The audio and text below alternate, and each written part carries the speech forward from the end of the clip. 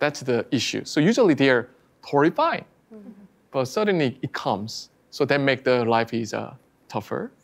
So what we want to do is, can we predict when the depression or maniac episodes come in advance?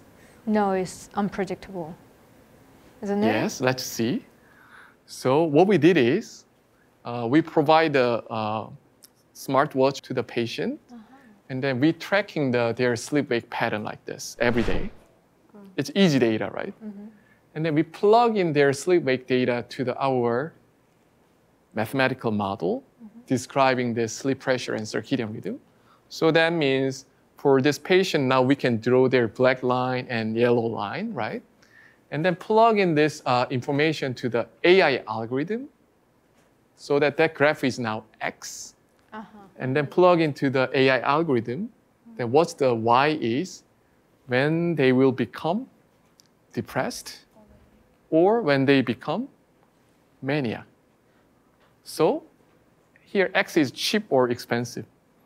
Sleep data, plug into the equation, two graph, cheap, right? What is Y? Predicting the depression episode. That's expensive. If we can make that kind of AI algorithm, that's useful or not? Very useful. Very useful. So it So can we did become it. predictable. Here is the result. This is accuracy. For the depression episode, we can predict in advance with 80% accuracy. And then maniac, 98% accuracy. It's extremely accurate. We just use sleep-wake data, no information at all.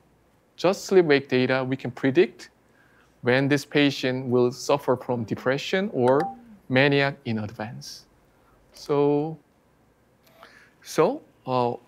what does this mean? This is depression probability calculated by our AI algorithm. You can see that it keeps changing, right? Depending on their sleep pattern.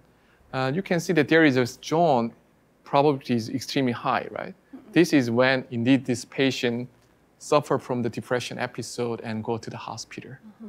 So we can do this every day. So what that means is when this risk is increasing, we can give a warning signal. And then we can also tell that you should sleep in this way to reduce risk.